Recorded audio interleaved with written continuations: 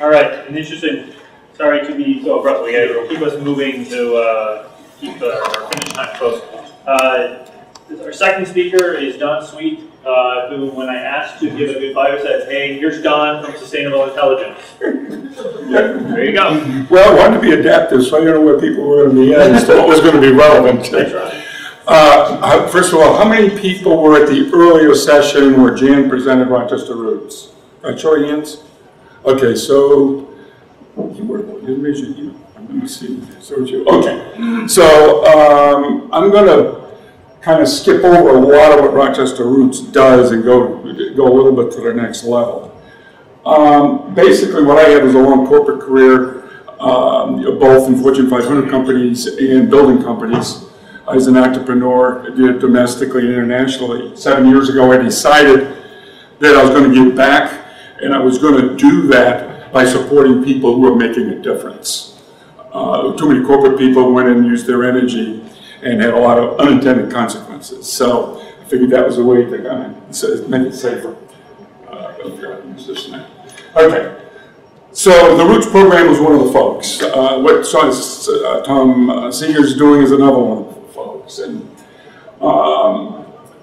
the pre-K through 6 sustainability education is project-based. We're using model-based inquiry. Montessori, one period per week, and 2 after-school periods per week. My particular interest in this was to teach sustainability. My goal was twofold. Number one, I don't see a divergence between experiential education and academic education. I think they actually enrich each. I would just like to get back to the balance of using academics to learn from nature in addition to trying to control nature. And we've got to get it down to a 3rd grade level of understanding. I did work for the military, and that was the level of manuals that you had to do when you produced a product for that. It seemed reasonable to me. Rochester is the 5th poorest city in the nation, and in some areas, the adult illiteracy rate is 57%. But the other thing I thought was interesting with the 3rd graders is I'm an advisor for the business school, and the long term is I want to start a program there where we take an executive, partner him with a 3rd grader, and go through 1 semester. I'll start with 4 weeks of quick background, but then the next 6 weeks, the 3rd grader and the executive teach each other all the fundamental principles, concepts, and vocabulary of sustainability. And there's no reason why it can't be done. It's more our ability to simplify it. Both Alan, or I'll start with Paul, talked about the complexity of the students are coming into to try to understand what they've got to do. Alan was talking about the difficulty in how phronesis, I'm not too up on that, but I understand what the problem you were explaining, how hard it is to teach this. We're trying to deal it from an experiential point of view. We are now located within a co-work entrepreneurial center, and we're 650,000 square feet that are open, and the intention is that the students in this program will start building their own businesses in 3rd and 6th grade, and by high school, they will have, by the time they graduate from high school, they will have a working business that can support them. I know this is possible. We see what they're doing. Myself, I had 4 businesses before I graduated from high school. And what we're seeing, the kids, they're a heck of a lot more smart. They're smarter. So we're introducing the wicked problems of living systems, and it's easy. We can take a 1st grader, and they can experience a plant that's wilted. If you water that plant, it stands up. That's now a social system that brought the water, a technical system that held the water in an ecosystem. If they overwater it, they get to see that it flops back down, so they see the unintended consequences of well-intentioned action. We're now teaching in a Montessori school, system thinkers. The comment to the teacher was, oh, we can do that really easily. It's been amazing teaching in an area now where we teach in several schools, but they really get it. They say, well, when the kids go away on vacation, they come back, the plants are wilted. Now we know how to turn that into a lesson. So this course has been enlightening both for the teachers as well as the students, and we just stand back and have fun.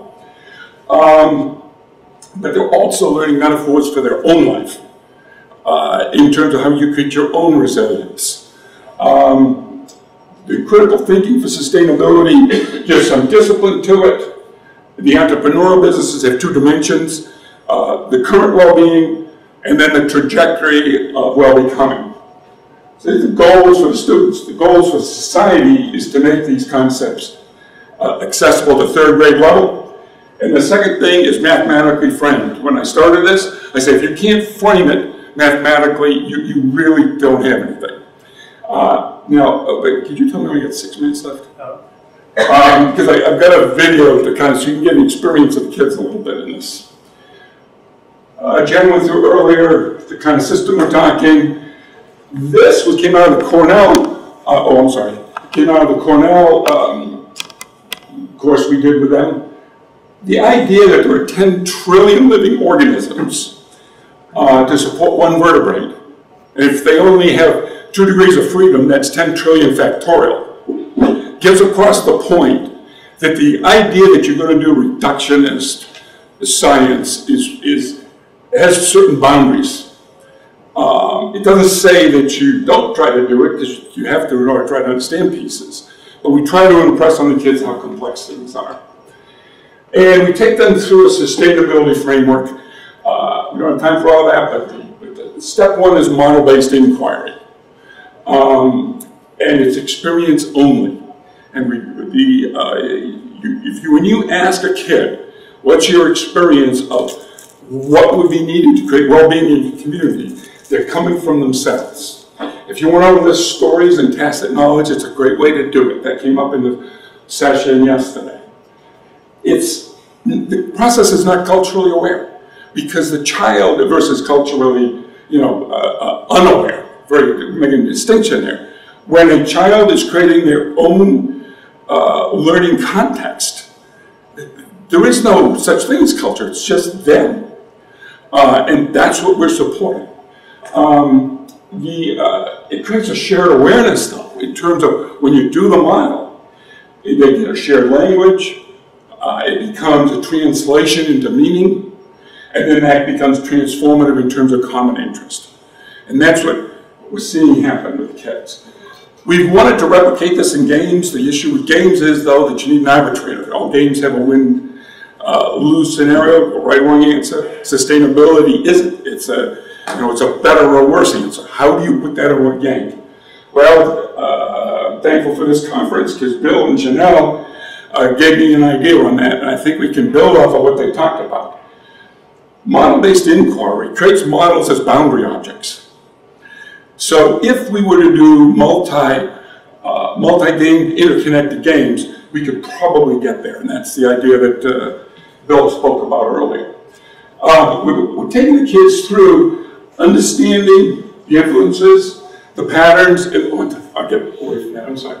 Understanding the patterns and the paradigms, and we don't go to the level of interactional expertise that Paul used in terms of when he talked about a paradigm, but the kids get it.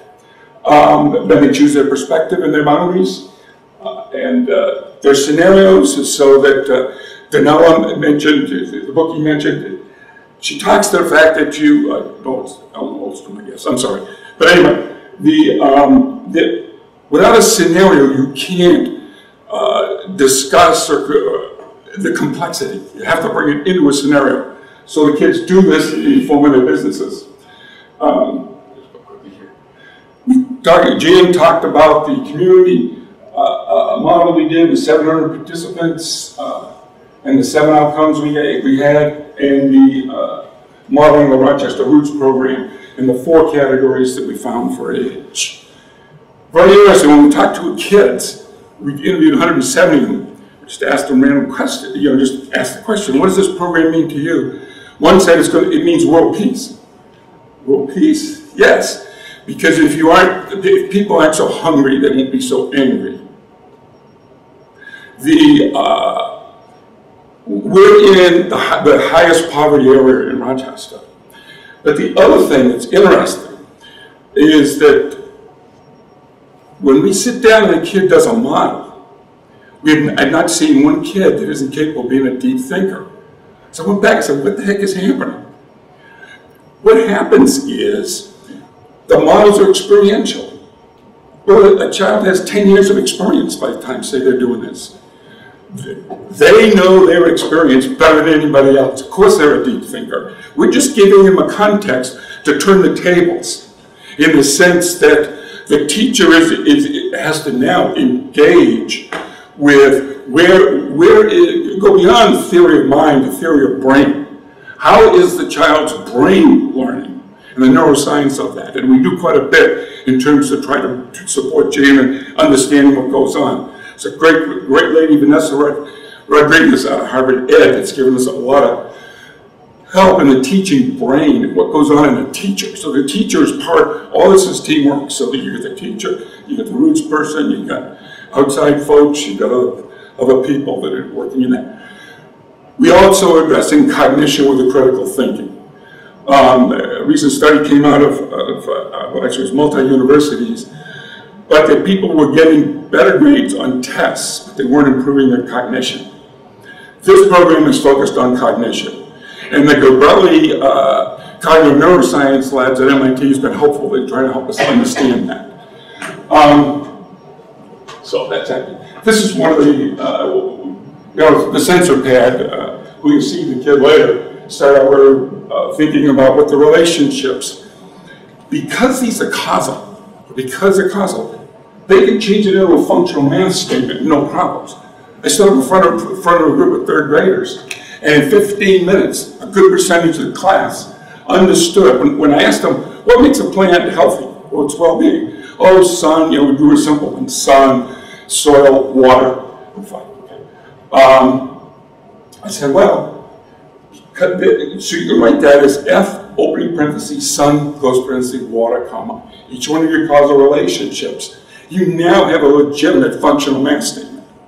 They can't solve that, but that's not important. Now they're learning how to frame what they're doing in a disciplined way at their grade level.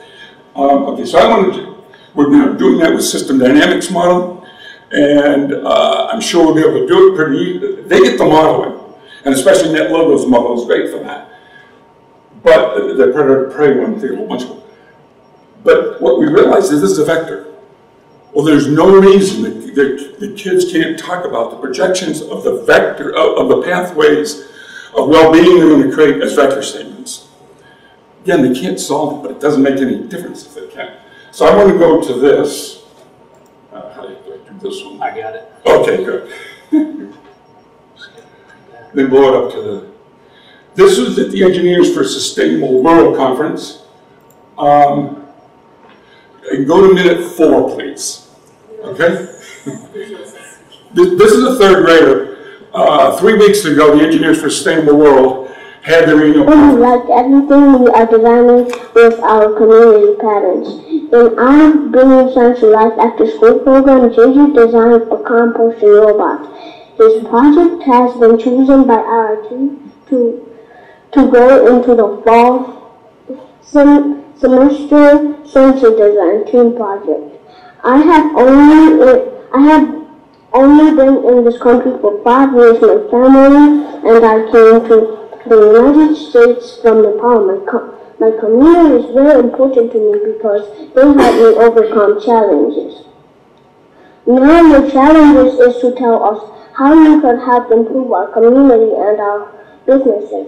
We have a potential eco-district in Northeast Rochester, which is the 5th poorest city in the nation. The eco-district includes the Montessori Academy, the Rochester Public Market, and severe poor neighborhoods where the city is taking down lots of houses and leaving lots of unused lands.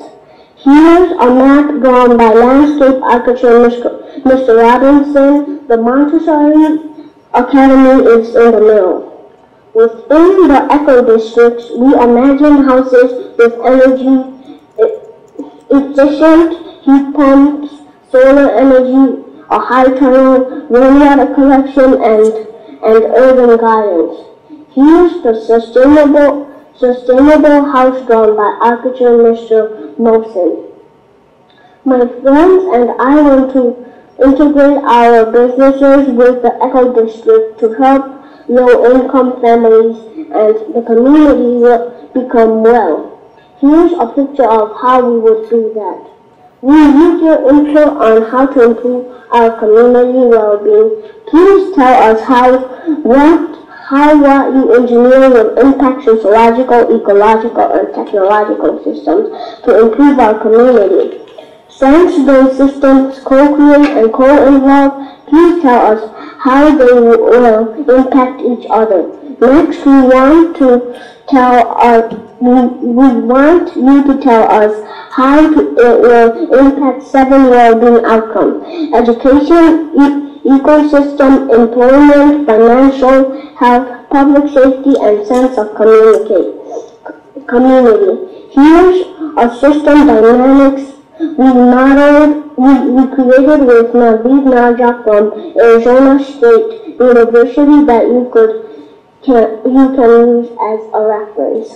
Finally, we want you to think about your engineered solutions over the course of 5 or more years.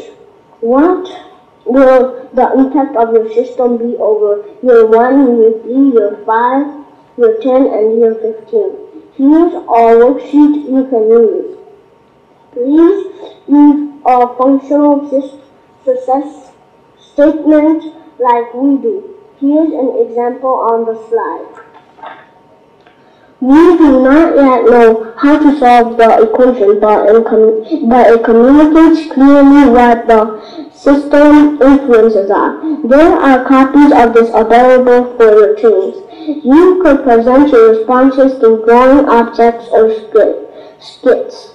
Be creative. Judges were made up of 1/3 ESW staff on 1/3 professionals and 1/3 community members. The judges will rotate to each table to answer any questions in review. Please tell us how would you deploy new sensors or a new app.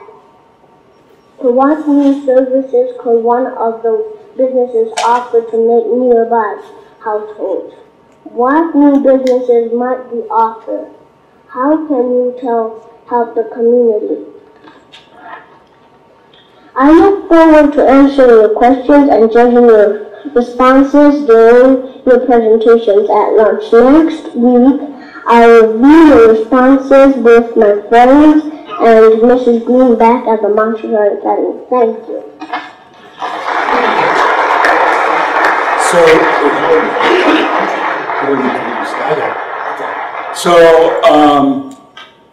How much time are you left? Please. About a minute. What's that? About a minute. About a minute. Okay, that's fine. So,